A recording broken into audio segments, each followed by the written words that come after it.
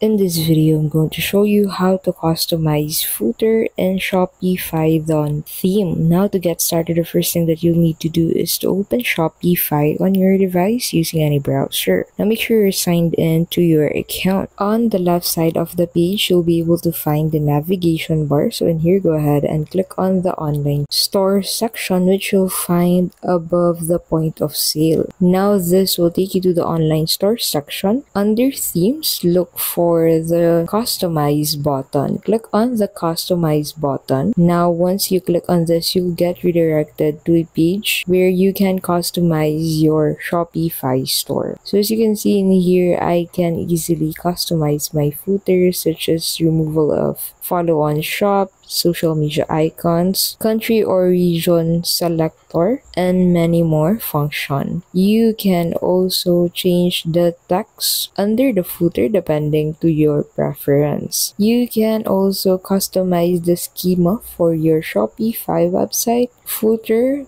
and many more things that you can do to customize your footer on Shopify. And that's how you can simply customize footer in Shopify theme. Thank you so much for watching. I hope this got up to you out. If it did, please don't forget to give this video a like and subscribe.